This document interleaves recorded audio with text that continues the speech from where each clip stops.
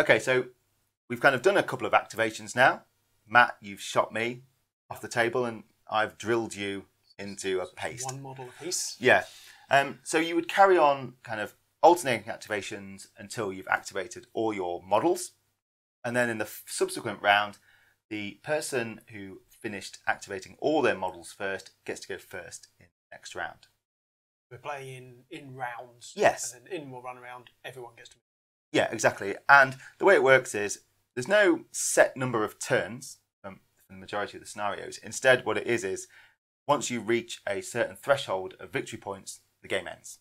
Is that always by killing models, or is it depend on the scenario? It depends on the scenario. Okay. So yeah, if it's 18 points, let's say I need 18 victory points, and I got to 18 victory points, that would then be the last round, and then you would stop playing after that. So you're constantly accumulating victory points, keeping an eye on, I guess, not just you, but your opponent as well. Yeah. Because you might want to realise that they're about to do something and to stop them changing your plans. Yeah. Because you think they're about to win. And depending on the scenario, different victory points will be worth, some of them will be worth 2 or 1 victory point as well. So like say in the kind of patrol, which is the standard scenario, you've got 1 victory point which is very close to you, which is worth 1, and then you've got 1 in the middle which is a bit more risky, which is worth 2.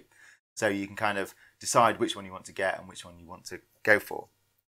Okay, so now we're going to explain a little bit how objectives work. So depending upon the mission, the objectives will be spread about in the battle zone in different ways, and they'll be worth different points. So at the minute we've got this one here, which is worth 1. You can see on the back it's worth 2. So the scenario will tell you how many points that's worth.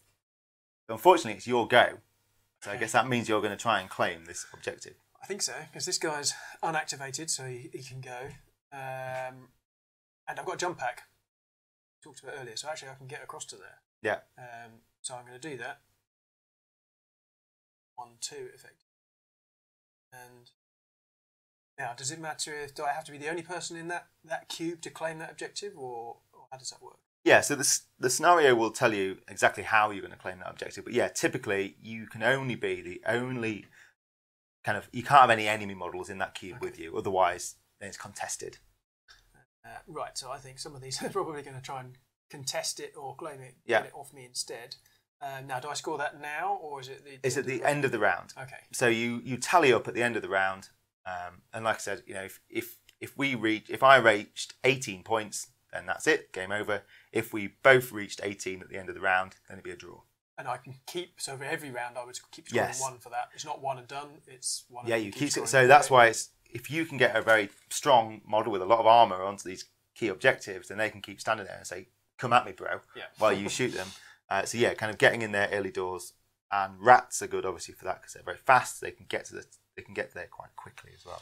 Okay, well, as his second shot action, he's going to shoot one of these rats down below him, although he's kind of surrounded. Yeah. So I'm going to shoot the big guy, okay. I think. So from where he is, I'm guessing that's a clear shot from up high, is it? Yeah. Okay, so that would be, so he's three basic. Yep. And your clear shot you said was 2. 2, okay. And I'm up high is another 1. 1, yeah, wow. So you're on 6. Okay, 6 dice. So you can see it quickly starts to add up when you put all the bonuses in. So I'm looking for my range stat, which is for a ranger, which is what it is. That is 5 plus. Now he's got a laser carbine, which has rapid fire, so I could use that to blaze away. Yeah. Which pin? Oh, so actually I could try and pin you and stop you getting up there. And the other one.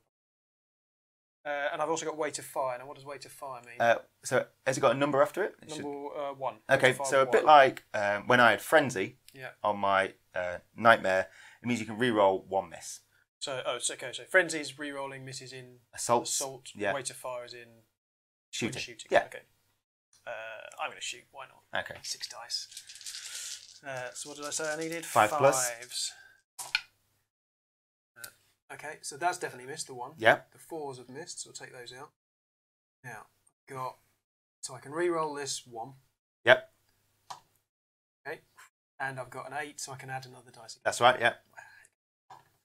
Nope, so okay. I missed. So you got 4. 4. So okay. Now we're shooting, so you have to survive. Yeah. You can't fight back, okay. And again, no bonuses for me. I start on my 3, and in which case I am trying to survive a 4 plus. Okay. So not too bad. I'll move mine just back here. Oh dear. Oh dear. Oh dear, oh dear. So I've got 1 at the minute. So that would take out one of yours. Yep. That's a difference of 3. Yeah, I have got armour 1. Okay. Have you got any armour piercing? Not on that weapon, no. Okay. No. That would cancel out another one of yours. Okay. So actually, it's gone down to 2 wounds. Okay. 2 HP. Yeah. So I would just put my little marker on. How many do you have? Luckily, I have 3. 3? Yeah. Okay. So I just managed to survive. I've managed to squeak out that survival. So I've done 2 short actions. So my guy is now baited. Yep. And praying. Yeah. That's a free action. Okay. Okay, so now, obviously, like you said, I kind of want to get in here. I don't really like the idea that this is contested. Yeah. So I'm going to move in with one of my rats. So scale up, climb up here, and attack there. So again, I can just choose where I want to put it in the cube. It doesn't matter. They have to be an exact base to base. You imagine they're always sort of moving around. It's quite dynamic. So if I could, I'd try and tuck myself in, maybe to avoid getting shot from someone below or something like that. Okay. So I'm going to do an assault. I would have 3 to start. Now, interestingly, I can do either fight back or survive. They're both 5+ for a ranger, so it doesn't matter from that point of view. But if I survive, I'm not going to do you any damage if I win. But otherwise, I would do you damage. I might as well try and fight back. Yeah, if they're the same, you may as well try and. So and I start. It's just 3 dice for the normal test. Yeah. Now I start with 3. Okay. I moved in, so I get an extra 1. Obviously, nothing to do with height or anything like that. I'm not a bigger size than you, but I do get a bonus because you're injured. Okay. So that's to signify the fact that you're probably, as you're trying to punch me, you're probably holding on to. You can smell blood. Yeah. So I would roll my dice. Now my stalker is actually quite good at fighting, and I've got 4+. Now I haven't got any weapons here that say CC. Does that matter? No. So, kind of, they're always assumed to be armed with knife or fists or whatever. So they can always. So that's what gives me my 3 dice. Yeah, basically. Okay. It might be that you're just punching me and hoping for the best, whereas, they might have teeth and pistols and things like that. Like, for example, I actually haven't got any weapons that say what I've got. Okay. So the CC is when it's something specialist, and it's going to have some special rule. Yeah, okay. Typically. Yeah. So I'll roll mine, so I need 4s. So, I've got those come out. So I've got 3 at the minute. No, I've got no abilities to re-roll or anything like that. Fighting back, no, nor do I. So I'm just on 5s as well. None. So the difference is all of your dice. Okay, so I've got 3. So yeah, you've already taken 1 wound. Yep. So he is very much Johnny and Trev. Yeah. Okay. There we go. And that would mean I am now claiming that objective. Okay, well done. Thank you. So yeah, at the end of the round, if you manage not to either kill this rat or kind of come on one of yours, then that objective is all mine. There we go, Matt. So you have learned the basics, the very basics of Deadzone. Obviously, as you get more experienced, you'll be looking at different weapons which have different abilities. So you have things like grenades, which will be exploding and potentially knocking you into walls and doing damage like that.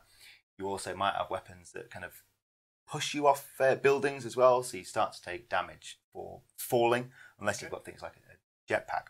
But what we've covered there is kind of the basics to get you up and running, so you can start having a quick game at home, so you can be running around, shooting, fighting, claiming objectives, and using your command dice. So Deadzone 3rd edition is in stores from October the 25th. So make sure you get out there, give it a go, and we'll see you soon with some more battle reports. Bye everyone. Thanks.